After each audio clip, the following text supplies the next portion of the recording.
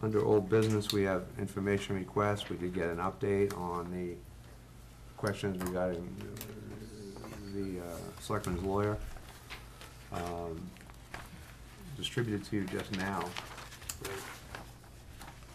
And so apparently we need to update the information request spreadsheet because he's no longer non-responsive, right? Correct. Which makes us all feel better. Well, let's clarify that. We got the response, but basically we got nothing.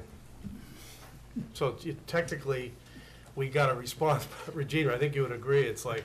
But it was responsive. I understand, but the people at home need to know this so that they can watch the meeting. So for the people at home, the town attorney basically said nothing. They're not gonna change anything. Thank you. Well, I'm interpreting the answer to be simply refuse the answer. You could look at it that way too. Well, that's all I'm interested in is the status, so, Yeah. at the moment.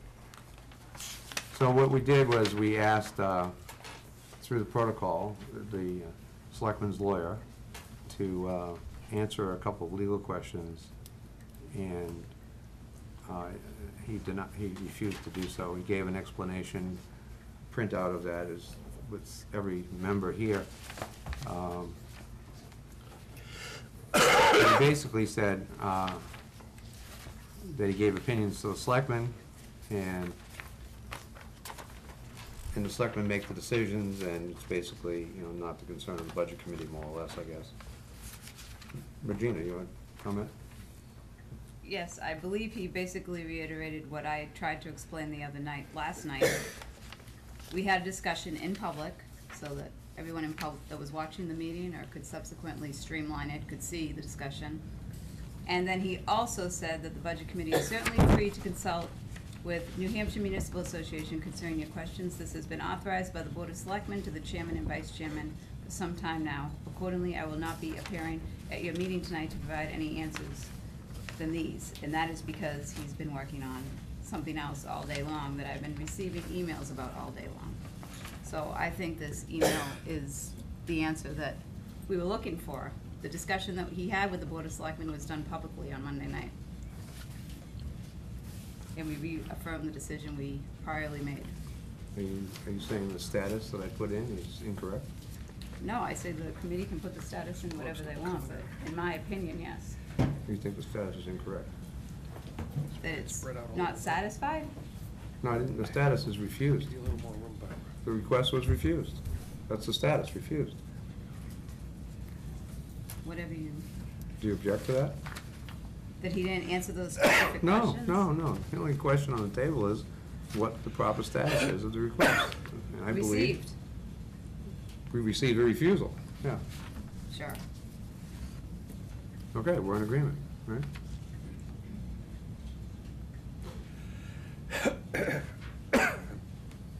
Any other thoughts or comments? Well, he did say that he gave his opinion to the Board of Selectmen, and he didn't want to appear here and in a contradictory position and speak to it. So that's the way I understand it. What we need is a clear readout on this questions that you asked him to us here. We need. I think They weren't answered. The issue here is these warrant articles that are being put out that are leased for 3 years or 5 years or whatever, and the contracts don't have a non-appropriation clause, and therefore only 50% of the people it takes to pass them. Whereas if they had an appropriation clause and the lease agreements were spelled out in those contracts, a 60% approval rate would be necessary. That was the question. Where are we going on this philosophy? From what I hear of the selectmen, they're very comfortable, including the town manager, with going with what they have documented, and they clearly stated that the lease is for 5 years and it'll be so much each year or whatever. And they put that out in a warrant article and passed last year. Subsequently, you've had some training from New Hampshire Municipal Association and some words with maybe DRA, I don't know, that would indicate there's some fuzz there. Mm-hmm. So I'm at loss at this point to weigh in on this at this point. Mr. Warburton? Mr. Chairman, you have been very clear, along with the Vice Chairman, Mr. Pluff, on this issue, and I appreciate my colleague, Mr. Zanoy's comments. But this issue goes beyond, mind-boggling to me. We talked about why this was brought up. When we did the 5-year lease years ago at the ladder truck, there was an escape clause in it. That's a key issue. The other issue is that back then, unlike now, from probably mid-90s, late 90s, so budget's pretty much passed every year. So what happened was, after that first year, I think the ladder truck was 580 or whatever, 600,000. That 100,000 was put in the budget every year. It's never an issue. But I think what the chairman has pointed to, and based on what I find interesting, when it's convenient, we like DRA, but when it isn't, we don't. DRA has recommended, along with our longtime, we've heard about a lot of experts in the schools, but we got a guy over here, Mr. Pluff, for 50 years in this town, has been our go-to man in public works and all these things that we've been doing, and we want to have these vehicles. He asked to have it separated. I watched the same meeting. They talk about our meetings. I watched the selectmen's meeting. I mean, there was some really, I mean, it was like there was no interest in having any kumbaya so that we could propose it. So what's happened as a result, and just to clarify, Jerry, just came on, we never requested the town attorney to be here. We requested an opinion. And I absolutely agree. I'm probably stronger on it than Tim as far as refuse. I think it's an outright, just, I don't know. And so we're gonna hear more about it going over the warrant articles tonight, but I mean, you know, the goal is to get things passed, but you have to have based on information that we feel is important. So that's all I'm gonna say. I don't think we got an answer on it, but. No, the questions that were posed weeks ago by email Right. is what we're talking about, right? And whether they were answered or not. And now we have an answer, which was I refused to answer, and that's what it comes down That's to. correct. Do you want to speak, Virginia? Yes, I want to say that DRA was a recommendation. Mm-hmm. And I got to tell you, for my first term as selectman, listening to outside people tell us what's best for Hampton doesn't work. And the Board of Selectmen felt, and based on feedback I've felt, that all these warrant articles are really annoying people, and they're just saying no because of the length of the ballot. Now, I know that at least, I think actually all of us right now, the biggest concern we all have right now, including myself, is transparency. Yes. And it needs to change. I was just at a coastal hazardous adaptation team. It's gonna be including a Board of Selectmen rep, Jay Diener, of course, Rayanne, and it's pretty much gonna be a team that's gonna figure out how to deal with all these flooding issues that we have going on in this town. Well, when I was asked to be the Board of Selectmen rep, I was happy to do it. But then I immediately realized that we didn't have a zoning board rep on there. All right, just because boards don't regulate each other doesn't mean they shouldn't be put on the same page all the time. This is a huge issue for Hampton. It's a huge issue for people I have known my whole life that don't know what to do in the houses they're living in. They don't know whether to sell, they don't know whether they can get a loan, they don't know whether they can get a grant, and it's awful. And it looks like that we're actually gonna, I convinced the chat tonight to add a zoning board rep, so that we could all be on the same page on a continuous basis. That's what needs to happen. The miscommunication is not just from, it's me too, as a selectman. I find out things third party constantly. I don't necessarily think it might be anyone's fault. I think it's just that that's the way it's been done, and that's the way people have let it to happen. And if it doesn't change, it's gonna really hurt the town. Well, And I'm sorry, but I think Mark has not answered these specific questions, no. Right. But we had the discussion, which is what I was under the impression that you wanted to happen on Monday night. And Mark explained, and the town manager and the Board of Selectmen agreed. He is also offering that if you don't like his answer, that you can go and you can contact NHMA and ask these specific questions. He is not here right now, and this is what he prepared. And I emailed this to him earlier, and I just got it, and I didn't get back on my email till 6 o'clock tonight. That's why Tim didn't get it, because I worked all day, and then I went to a meeting, and then I went home, and I came here. That's what my life is. No, Okay? So, transparency is the problem. I called you this morning, and it's because I felt like I didn't know information. Okay? Call That me needs to anytime. change.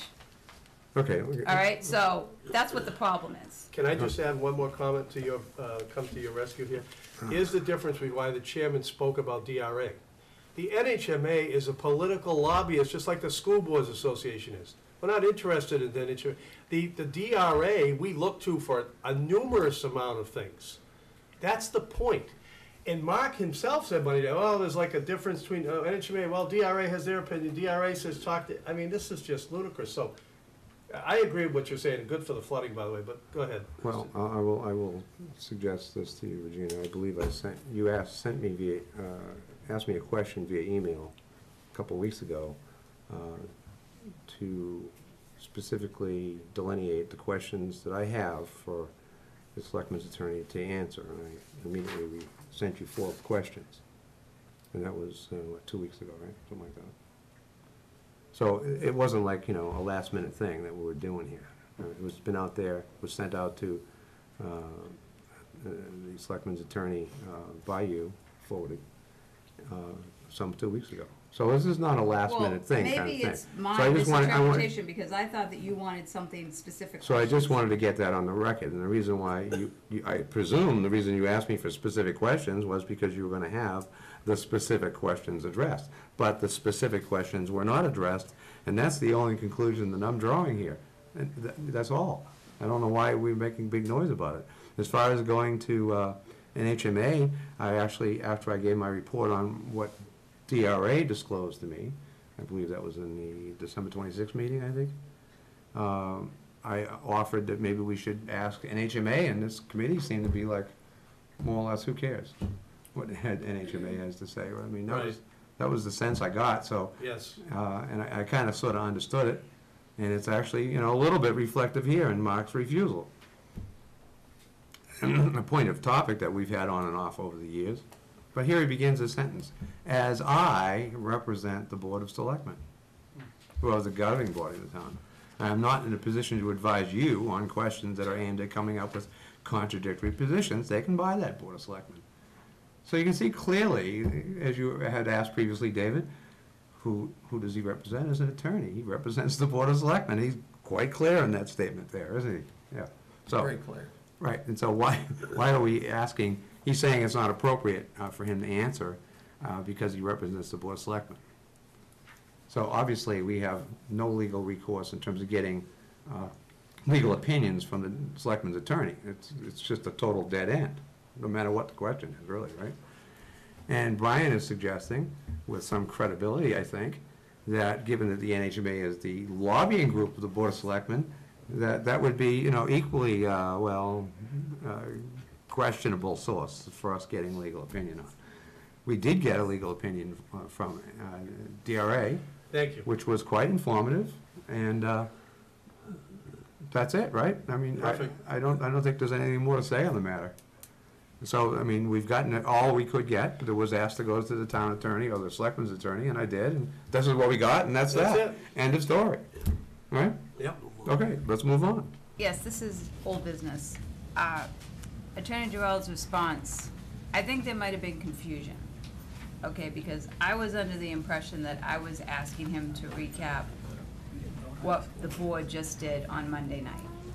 And I think the reason why he replied the way he did was because the Board of Selectmen had just made a decision on Monday night. But I can clarify that, but I can't do it right now, so I just want to say that it could be on me. Okay, so just let's put that out there for right now. Well, certainly I am not, and I suspect this committee is not as well.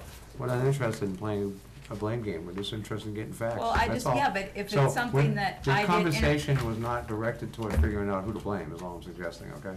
So, Again, lack of transparency, maybe you should just have direct, if you wanna ask questions to council, I think maybe you should be allowed to during the budget process. So maybe that's something that can be yeah, reconfigured it's a next year. protocol improvement Then I don't possibly for even have next to year. get involved. Yeah, yeah. Yeah, that might be better.